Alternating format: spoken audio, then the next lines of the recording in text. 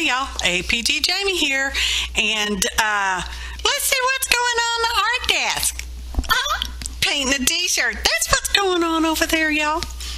So I had a few requests from some folks who have watched the Art Joy of Sharing videos that I've done lately, and they're like, hey, where'd you get that neato t-shirt you're wearing there, APG Jamie? And I'm like, well, hey, I painted it. And they're like, well, let's see. And I'm like, okay, lucky for you, I recorded it, because I'm that kind of girl.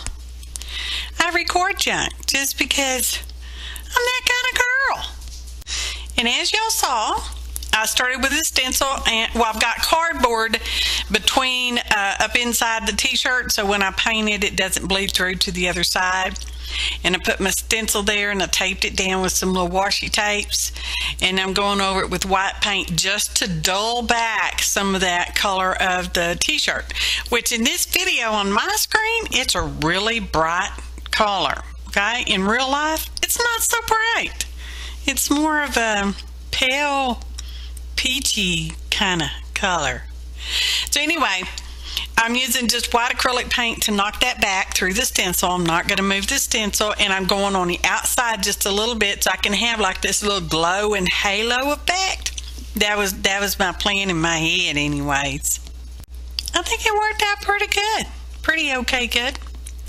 So yeah, I'm rushing through this. It really took only like 30 minutes to do this t-shirt. I only did the front. I am considering putting hashtag AJOS on the back, which is Art Joy of Sharing. Okay, so I used various brands and colors of just plain craft paint. I did not do any additives in here because my experience with painting these t-shirts, I don't need it. Hey again, y'all.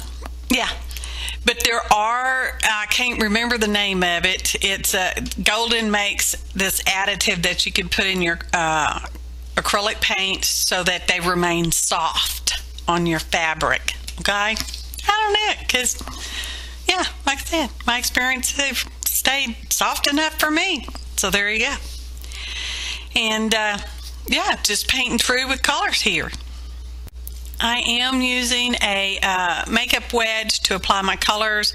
I started with the lightest in the center, but you can start wherever you want to start and use whatever colors you want to use. If you choose to make this type of shirt or any other type of painted fabric, okay?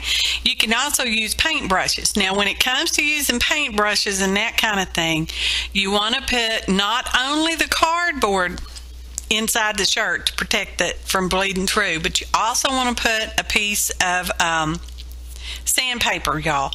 The grit, probably a fine-ish kind of grit, not super fine, just medium to fine. And because what that does is that will hold the fabric in place and it won't scrooch around or anything like that. I learned that from quilting, y'all. Yes, I did. Sorry about that little autofocus kind of zooming in and out. Sometimes I forget to turn it off. So anyway, like I said, use sandpaper in there. Now, let's see. What else do I have to tell you? I don't know. I go back over the yellow and the green once I get it all done. And when I'm using the heat gun, y'all, I am using it briefly. All right, because stencils are plastic. They will melt and they will get very misshapen if you keep that heat gun on there, okay, y'all? So take it easy with that. All right, just saying in advance of y'all doing that if you're going to do that. Now I'm going to clean my little fingers up really nice and good and try to avoid touching the rest of your t-shirt if you got paint on your hands, because sometimes it'll split or splatter when you're using the makeup wedge. And also be careful with drips and stuff like that when you're using paint brushes, because if you're not careful, you're going to end up having to splatter it anyway, okay, just because of accidents. It's a big reveal. Dun, dun, dun, dun. I love it. And now I'm just giving it some more heat gun, y'all, just to and then I set it over there for a little while. Now I'm going to do some I I was going to stencil some letters on there like I've done in the past, which is cool. I'll try to link to a prior t-shirt painting video. See how it didn't move where the sandpaper is. Anyway, this time I'm going to use some clear acrylic stamps. All right, not necessarily the best option, but it's the option I chose to use because, yeah, just pretty much fair game, y'all. And you can also use black permanent markers if you want to just write on it. And you're using your sandpaper, so the fabric underneath is not going to get all scrutched around and stuff. So I'm just lining my acrylic letters up there because I'm going to be spelling out art, joy of sharing, okay?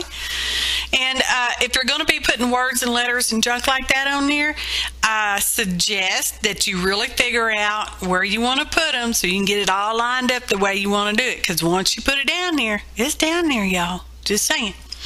And I'm going to use some black craft paint over here, and I'm going to just apply it to my acrylic stamps with a painty brush. Now, because I was using my halogen light, okay, they get very hot, which is nice in the wintertime, not so nice in the summertime. Anyways, because they get so hot, it can make your stuff dry just a little bit faster than what you may want it to dry. Good or bad, that's what it does. So that's why I'm going over those other letters, because I'm trying to make sure I have nice and juicy wet paint on there. Now, you can't do this like you do typically with stamping on paper, okay?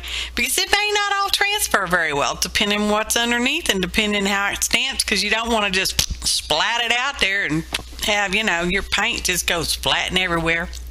So I'm going back over the words or the letters there with the paintbrush of an appropriate size.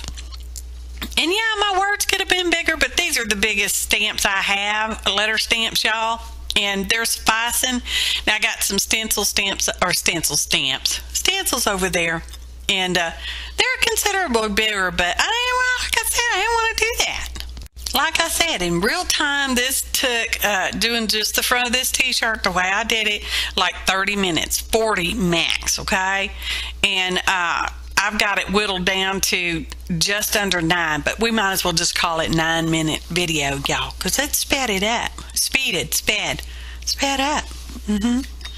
Musical interlude.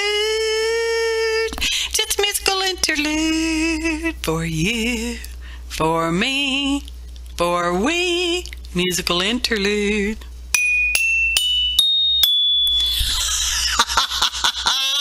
If you can't have fun, what can you have?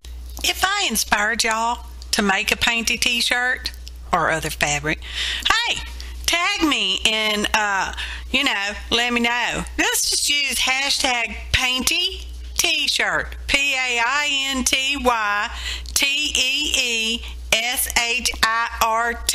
Be sure to put that R in there. Okay? Okay. So, anywho, be sure to clean your stamps up. You want to drop them down in water and then give them a good toothbrush scrubbing. Well, old toothbrush, not new toothbrush, y'all. Thanks for watching. And happy arting, y'all.